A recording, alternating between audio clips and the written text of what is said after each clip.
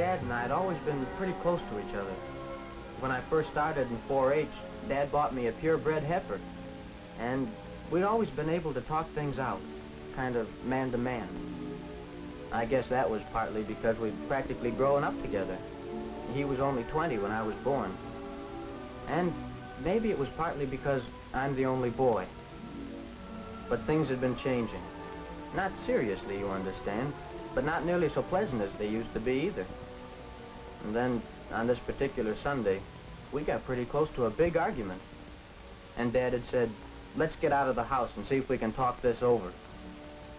Well, neither one of us knew where to start, till Dad said, "What's it all about, son? What's coming between us?" "Nothing, Dad, nothing." Just a few minutes ago, you were saying some pretty rough things. Yeah, I blew my top, I guess. I'm sorry. Well, that's not the point, then. You must have had a good reason. And that reason is much more important than, well, than just being sorry. I suppose. But I was wrong. This is your farm. It doesn't make any difference how you want to run it. Oh, so that's what's sticking in your craw. It's that blamed old pasture that's been making you so touchy lately. Well, let me tell you just once again. That was a good pasture in your grandfather's time. And it's still pretty good. Well, look at it. Well, maybe it's not worth putting any money in, but... Well, as a matter of fact, I've been thinking quite serious of selling off those steers and just forgetting about it. But that's just where you're wrong, Dad. Well, that land isn't good for anything but pasture. But it can be turned into good pasture. And you could make money with it. Why, you could make as much money with that pasture as you do with the best land on a farm. Yeah, and another thing. I'm not just talking about that pasture either. I'm talking about using grass as a rotation crop. Well, then you'd have enough feed for an even bigger herd. And another thing, you'd be improving the soil at the same time. Oh, gosh, Dad, there I go, flipping my lid again. Where are you getting all this stuff, Dan? Oh, my vocational agricultural class. Oh. Well, I suppose they know what they're talking about. Well, I've seen it on our field trips, over on Town Line Road on the Bollinger farm. Mr. Bollinger's got an improved pasture on land that's too steep and too poor for anything else. Nutrients equal to 110 bushels of corn per acre. Why, he's getting from 4 to 6 times the yield he got before he improved it. His beef is costing him about $8 a hundred. And right down the road, dry lot feeding's costing a neighbor of his more than $20 a hundred. Mr. Bollinger always has part of his farm in rotation pasture, too. That way he can use it for hay or silage part of the time, and for pasture the rest. Our VOAG teacher says that's the way to get a good balance, because when there's more than the cattle need, it can be cut for use when there's not enough pasture.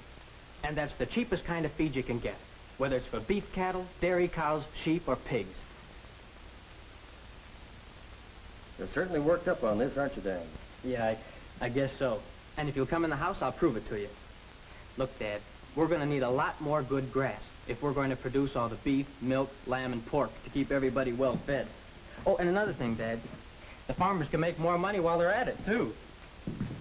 And we need that grass, too, Dad, to stop the wind and rain that's stripping the rich topsoil from our land. Why, without plenty of good grass, our whole way of life will change. Is it really that serious? I've got things on grass here from all over the country, and they all tell the same story. Here's one from the Department of Agriculture. And this one's put out by the University of Missouri. Oh, and here's one that's from the Michigan State College. And this is put out by the Joint Committee on Grassland Farming. Oh, and this one tells what happened at Central Kentucky Grass Day. And, of course, this last one is what they're recommending in southern Illinois. And here's a whole stack of stuff by one of the leading authorities on grassland farming. Why, he's written books, magazine articles, and he's made lots of speeches about it, too. He was a farm boy, just like me, Dad. And he got his start in a pasture research laboratory for the government. And he won the Stevenson Award for outstanding crop research. He studied forage crop research in Europe. And then they made him head agronomist on forage crops and diseases for the Department of Agriculture. Must be quite a guy. Who is he? Well, Dad, he's Dr. Will M. Myers. And right now he's over at the university working on grassland research. I'd like to go see him, Dad. Do you think he'd talk to me? Well, I don't know, son. Man like him, he must be pretty busy. Yeah. Yeah, I guess he is. But if you let me go, Dad, I'll take the chance. You think you'd learn something that might convince me, Dan? Well, it might help if I could talk to an expert like him. But there's another reason, Dad. I'm going to be in the speaking contest this year, and there's a darn good prize in it, too. A year at the State University with all expenses paid. You know old Mr. Wickensham. Well, he offers it every year for the best speech made by a member of the senior class. Your mother was in that contest. Let's see. 19 years ago. She didn't win, but she came close. Got 2 of the 5 votes. Mm-hmm. Mom told me once. Well, what about it, Dad? What about what? Can I go see Dr. Myers? You'd talk about grass. Well, sure, Dad. I decided that months ago. Well, all right. You go and see if Dr. Myers can help you out. Thanks, Dad. Do you know, sometimes I wonder. What, Dad? I wonder if your mother had won that year in the university, if she'd come back and married me. Well, I hope so. Or else I wouldn't be in this year's contest. Dr. Myers? Yes, come in. I'm Dan Weston from over near Garrettsville. Well, glad to meet you, Dan. Nice to meet you, Doctor. I'm going to be in a speaking contest, going to talk about grassland farming. And I wondered if you'd tell me a few things. Well, yes, won't you sit down? Yes, thank you, Doctor. As a matter of fact, I just finished my budget request for this next year, and I'd rather like to get back to farming. Now, let's see. I'll start talking, and you interrupt if you have any questions. In the first place, there's some confusion about the meaning of grassland farming. Grassland farming means different things to different people, but basically it applies to all farm areas. Some people have the idea it means putting all their land in grass, and in some cases they're right. Rough, hilly farms that aren't suited to cultivation should be turned into improved pasture lands. That's the way to make neglected parts of many farms just as productive with grass as the level fields are with cultivated crops. But grassland farming goes much further. It also includes grass in the crop rotation on rich prairie and good bottomlands. During the grass rotation, the farmer is turning forage into meat and milk. And at the same time, he's building up his soil for the crops that follow.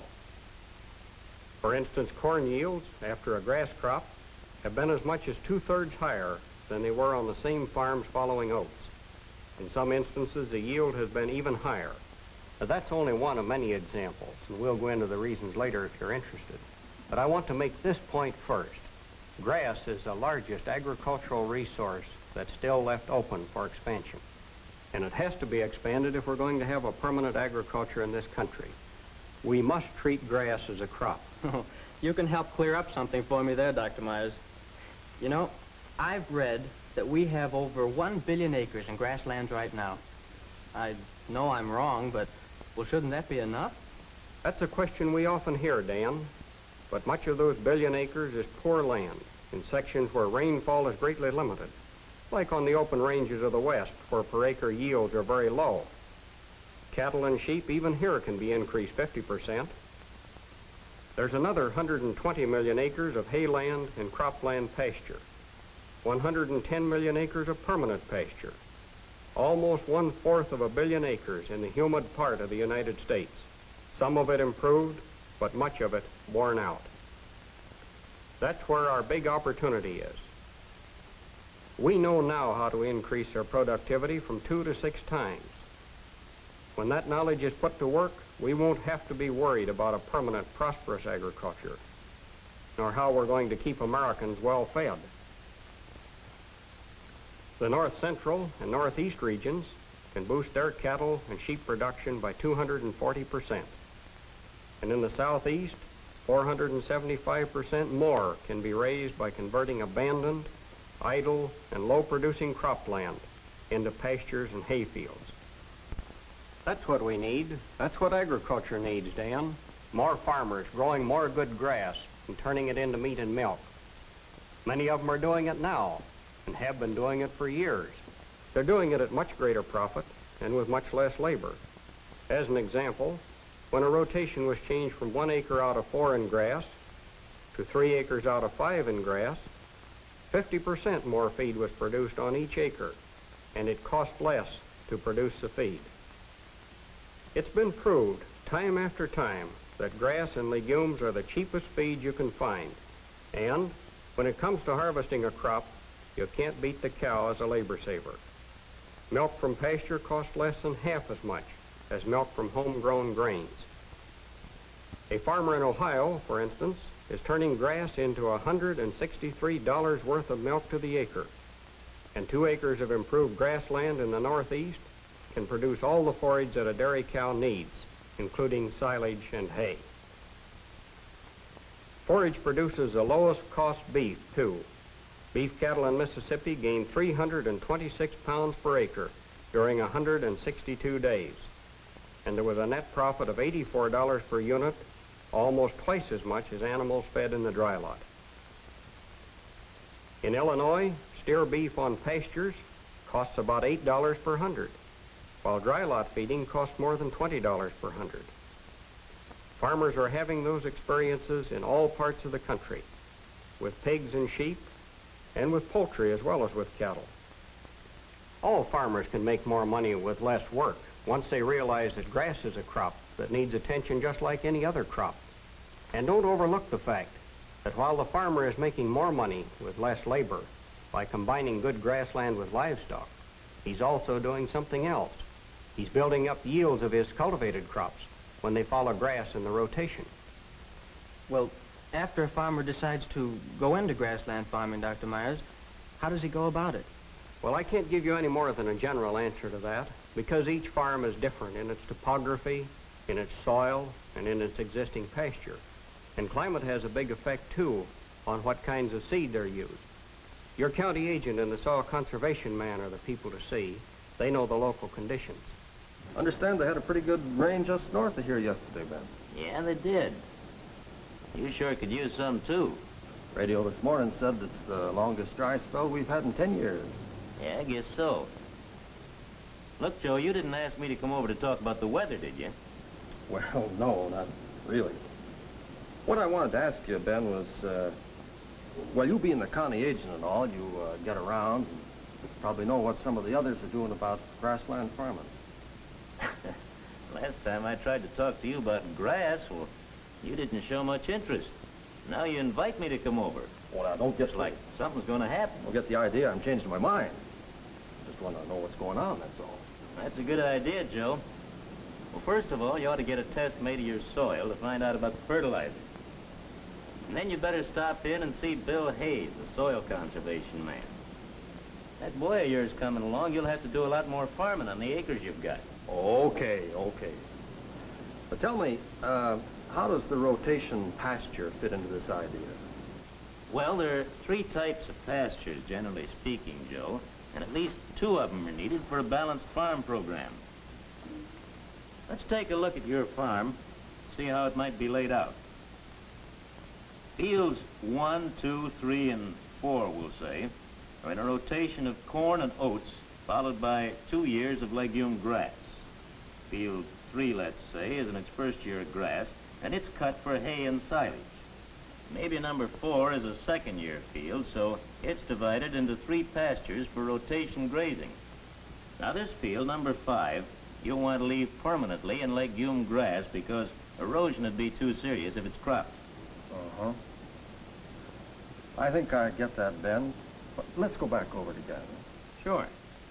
Permanent pasture should be kept fertilized, and of course renovated once in a while. That's the way to keep it productive. Well, gosh, Dr. Myers, I thought the droppings would be enough fertilizer.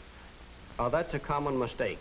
But there are always lots of calcium and phosphorus and potassium that are being removed in meat and bone or milk. And because these minerals often aren't replaced, we have many worn-out permanent pastures that are producing little feed. I've got some things here on renovating old pasture that you might like to look over. Oh, sure, Dr. Myers. I'd be glad to have anything. Well, between Dr. Myers and these pamphlets, I really learned something. For instance, I found out that where there's danger of erosion or crusting, use a disc, or a deep tillage tool, or a spring-tooth harrow. This will destroy the old plants, but they should be left at or near the surface. because the organic matter from them cuts down the danger of erosion and prevents soil puddling and crusting. So it's easier for water to penetrate, and it's easier for the young seedlings to break through. And in the case of cultivated crops, sod mulch is just as important. Where there's no danger from erosion, plowing is the easiest way. Dr. Myers warned against improving too much land at one time. It's better to do a good job with a small area each year. When the improvement is made in installments, then it keeps pace with the expansion of your herd and the addition of buildings and equipment.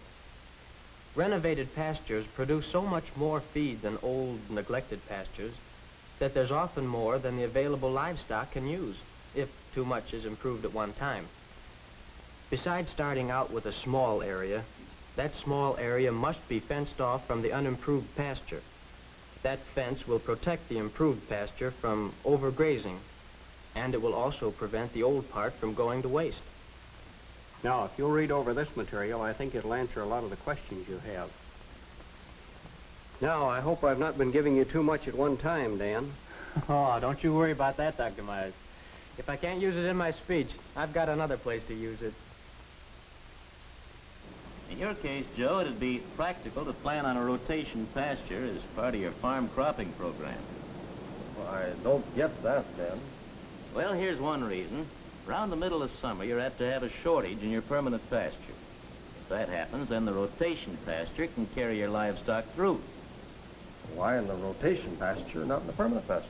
Well, that's because the grasses and legumes, like alfalfa and brome grass in the rotation pasture, have deeper roots. So they get down to moisture when there isn't much rain. And they can be harvested for hay and silage when there's plenty of other pasture. That gives you more acres in pasture when production's low. Now, when our forefathers first broke the land, tall prairie grasses grew on large acreages.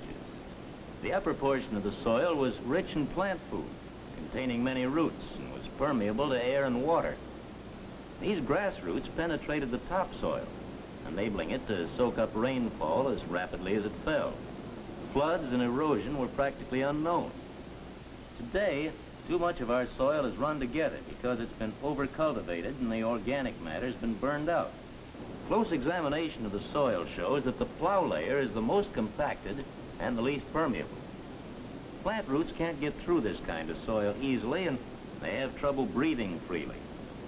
The soil below the plow layer still retains much of its original structure. Bare soil exposed to the beating of rain soon forms a crust that keeps out water and air. Rain puddles these overworked soils and either stands in the field causing a drainage problem or runs off causing erosion. Sod crops change all that. The long roots of the legumes penetrate deep into the subsoil, while the grass roots open up the topsoil to a loose, coarse, granular structure. It's a serious matter, Joe, and it gets more serious every year that grass is left out of the rotation. Every place you go, Dan, you'll find grass crops helping improve yields from other crops in the rotation. At the Mississippi State College, for instance, Professor W.R. Thompson, he's known as a pasture man all through the South, he tells us that cotton acreage has been reduced, but cotton production has gone up because they've been growing good grass in rotation. Well, I've heard some things about rotation grazing, too, Dr. Myers, but I don't think I understand it very well. From what Dr. Myers said, I realized I'd better explain the difference between rotation pastures and rotation grazing, because some people are confused. The rotation pasture, of course, is another crop that takes its place in the program, rotating with tobacco, corn, wheat, or anything else. Rotation grazing means that the pasture is grazed completely for a certain number of days, and then the livestock is moved to another rotation pasture, and this one is given about a month to recover. If the first field is ready for grazing again before the cows have eaten down the others, then the grass in the first pasture should be harvested for hay or silage. That's very important, Dr. Myers said, because grass should be either grazed or mowed before it becomes too matured. It loses much of its feed value after it goes beyond a certain stage of growth. A new practice on some farms is that of bringing the pasture to the cattle. By this method, it's possible to get a bigger yield of forage from the given acreage. And in the case of dairy herds, milk production is reported to be appreciably stepped up. Dr. Meyer says that eventually every well-managed farm will be able to produce and store good quality roughage for winter feeding and for emergencies such as drought. It is now generally recognized that for the most economical production of livestock, particularly dairy cows, beef cattle, and sheep, a much higher proportion of nutrients must come from forage, and that means good quality hay and silage during several months of the year. If the forage is to keep the maximum amounts of digestible nutrients, it must be cured with the minimum loss of leaves, without bleaching from long exposure to the sun, or allowing it to get wet from rain or dew after it's partly dry. A hay crusher will cut drying time in half. That's why it's so important to cut no more hay at any one time than can be handled properly. Grass in the form of silage is the cheapest winter feed on the farm. Carotene is also preserved much better than in hay. Cows, for example, when they're fed enough grass silage, will produce milk in the winter that has as much color as when they're on pasture in spring and summer. It's been called winter pasture. They like it. It's palatable and succulent. So when they're fed silage plus hay, they eat more dry matter than when they're fed on hay alone. With that method of feeding, forage supplies much more of the nutrient requirements, and the production of meat and milk is much more economical. That's only part of the story, Dan, but I hope I've told you enough to help you win that speaking contest. Making use of grass is one of the greatest opportunities the farmers of this country have ever had. It's an opportunity to make more money with less labor now and in the future. And I hope to prove, Dr. Myers, that you haven't been wasting your time. I'm sure I haven't. They're doing it at much greater profit and with much less labor.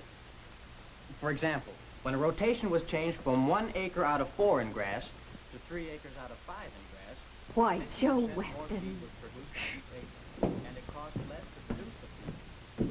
Here I if you're that interested, why don't you go inside where you can hear 'em good? Interested in what? You know very well what you're interested in, grass, and what Dan's saying about it. I don't know where you get some of your ideas. You mean to tell me you weren't talking to the county agent about grass for a couple of hours when he was here last week? He mentioned a few things about it. Well, then why don't you go in and help Dan? You know how he feels about winning that contest. He's doing all right. Well, I'm going in. You can just stay here and be stubborn. High-quality legume grass hay. I say that it's an opportunity. But it's much more than that, Dr. Myers told me. The expansion of grassland farming is a necessity. It's not an obligation to our future. Almost 7,000 new American customers for farm products are born every day. Now that rapidly growing population can be well fed only if we turn more and more good grass into more and more meat and milk, and reverse the declining fertility of our cultivated acres. Now, we've already wasted too much time. Immediate, widespread action is needed to protect the future of this nation, the future that rests on a prosperous agriculture. Now, research workers have made, and are continuing to make, great contributions to the program of grassland farming. Improved varieties of grasses are being bred to develop the very best for every climate. We are learning more about the best methods of establishing seed beds and about better methods of management. Livestock, particularly adapted to grassland farming, is being developed. And machinery specifically for grassland farming is being designed and tested. The need for all this experimental work is widely recognized. We've come a long way, but so far we've actually only scratched the surface of learning how to grow and use good grass. One of the most encouraging evidences is the experimental work being done by large corporations that have only indirect gains to be made from the expansion of grassland farming. On experimental farms such as these, new ideas are being tested, and many of them are finding their way into practical farming. We are learning more each day of what must be done, and that knowledge put to use by farmers with vision gives us good reason for looking optimistically toward the future. You gave it very well, Dan. I didn't understand it, Dad. Well, you must have worked pretty hard, but your grammar was pretty limpy in spots. Oh, it was wonderful, Danny. And if Dan doesn't beat that silly boyfriend of yours, I'll get up and scream. Oh, hey, you better not, sis. Not bad, Dan, not bad. You might have borne down a little heavier on some points, maybe. I don't think you even mentioned the seeding of annual legumes like lespedeza and permanent pastures. Well, gee, Dad, how did you know? Oh, I get around a little too, son. Isn't that right, honey?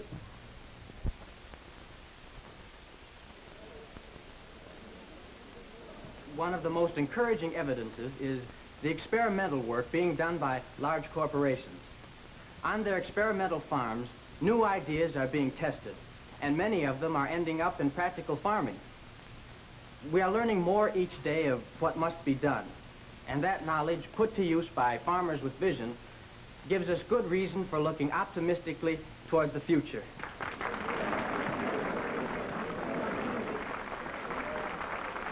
The 20th annual Wickensham Night has come to a close.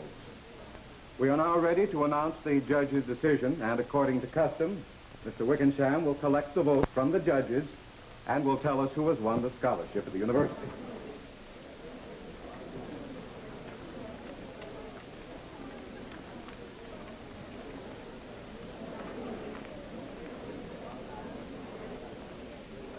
This contest must be decided before the university opens its fall term in September. Mommy, when are they going to say that Danny won?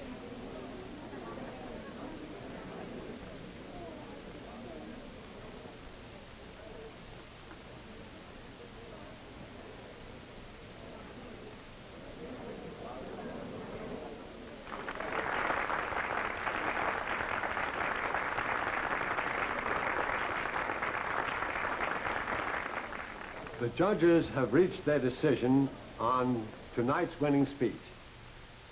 This decision, which was split 3-2 incidentally, is based on what the majority of the judges believe to be the best display of thought, continuity, research, and delivery.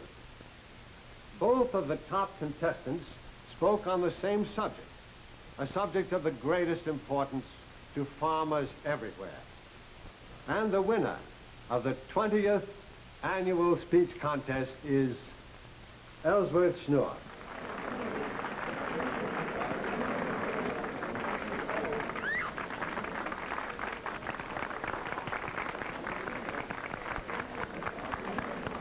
Mother, I guess it's time to go home.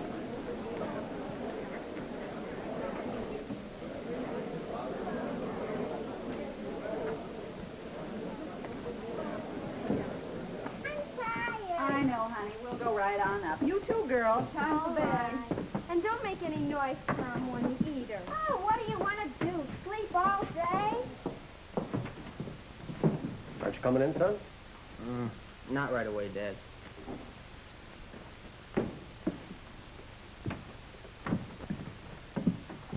Would you rather be by yourself? No, I don't think so. I feel pretty bad about it, Dad. Yeah. It was tough.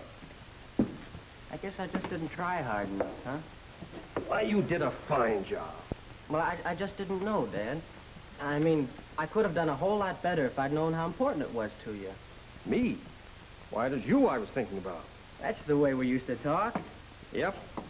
And that's the way it's going to be from now on. Okay, Dad? No more arguments. Not even about grass. Particularly not about grass. Because we're going to fix up that old pasture. Oh, swell, Dad. And we're going to put grass in the rotation, too. You know, I wouldn't have believed it a minute ago, but there are more important things than just losing a speaking contest. There certainly are, son. Why, with this Grassland's idea, we've got hold of the most important thing that could happen to this farm. Or to any other farm, for that matter. You bet, Dad. While we didn't lose tonight, we won.